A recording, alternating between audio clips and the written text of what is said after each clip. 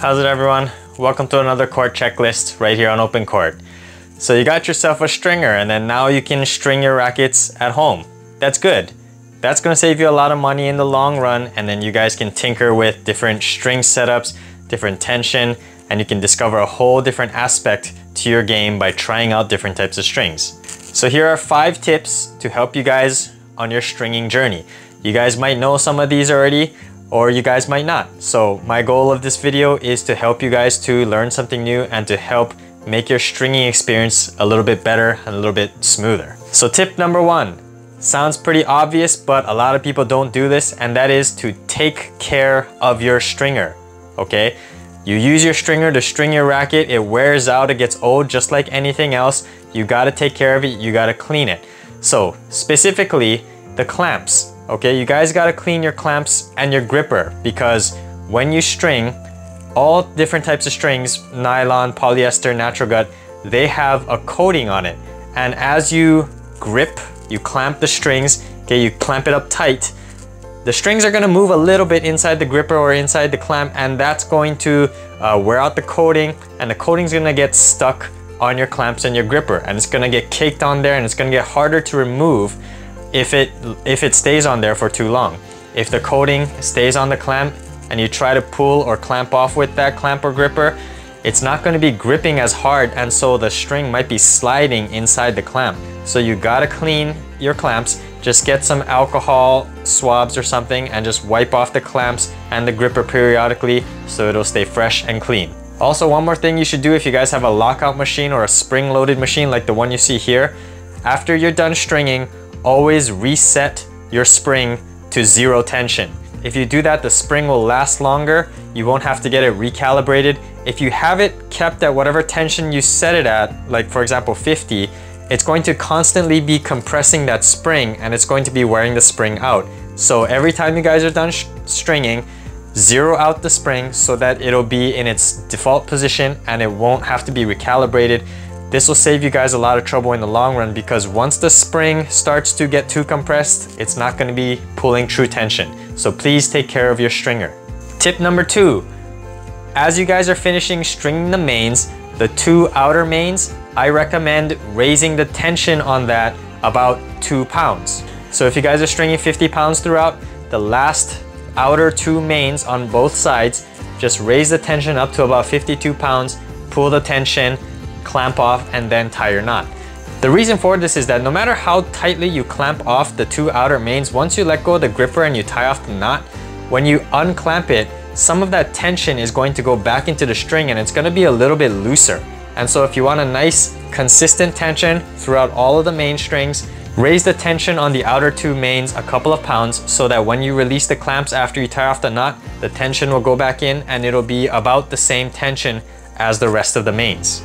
Tip number 3, if you guys are stringing for a reel, I know a lot of guys like to measure it out different ways. I've seen people just measure out 12 meters of string, or some people like to go like this with their wingspan and just pull strings however many, I don't know how they count it, but they use their wingspan to measure out the string. In my opinion, this wastes a lot of string. So the way I do it when I measure from a reel is that I count the mains and I just pull that same amount from the reel. So if it's a 16 by 19 string, I count 16 times out of the reel plus 1 extra for the tie off. So I pull out about 17 racket length or racket head length worth of string. And then same thing with the crosses. If it's a 19 cross racket, I measure out 20, okay, 1 extra for the tie off.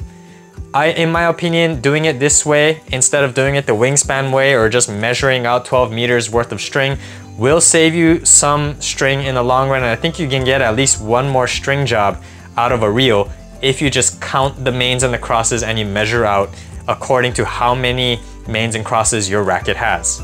Tip number 4, most stringers think the most difficult part about stringing a racket is weaving the crosses. And so this tip is to string 1 ahead before you tension the string. Okay, so if you guys weave 1 cross, don't pull tension on that string just yet. Okay, weave 1 cross and then weave the other cross coming back, and then pull tension on that first cross that you wove.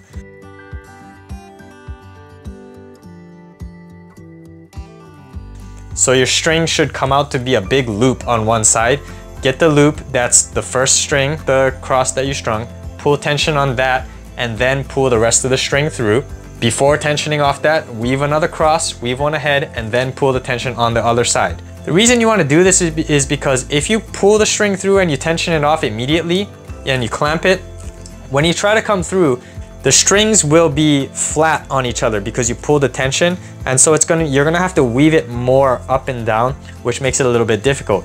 If you haven't pulled tension on the strings yet, your mains will still be kind of apart, so there'll be a little bit more space, so you can weave it through a little bit easier. Okay, so if you guys don't do this, give it a try. Just weave your crosses one ahead and then pull tension, pull the cross through, and then pull it again through the other direction and then tension off the other side. You guys might be able to save more time doing your crosses if you guys do this. And lastly, tip number 5.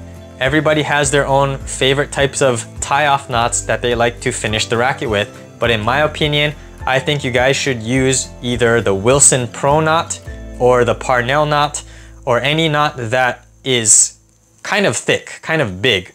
And the reason for that is I see a lot of people stringing with a double half hitch or 2 half hitch. That's not a wide knot.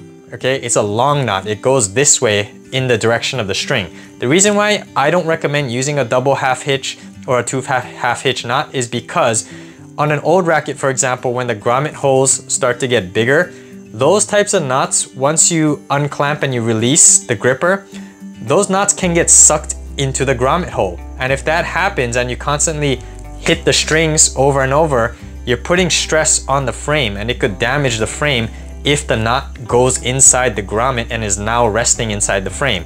The Wilson Pro knot or a Parnell knot or a big fat starting knot that's wide like this, it'll sit flush on top of the grommet hole without going inside. And so that way, if you use this knot, you won't ever have to worry about the knot getting sucked back into the grommet hole and causing damage to the inside of your frame.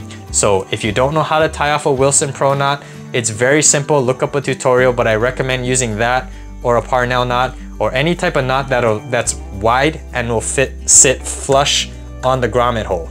So thank you for watching this OpenCourt checklist. I hope these stringing tips were useful to you. I'm sure you guys knew a lot of these, so I apologize if this is redundant or you didn't learn anything new from this. I hope though I was able to teach you guys something and help you to become a better stringer and help to make your stringing life a little bit easier. If you like this content and want to see more like it, be sure you overhead smash the like and subscribe button, and I'll see you on an open court.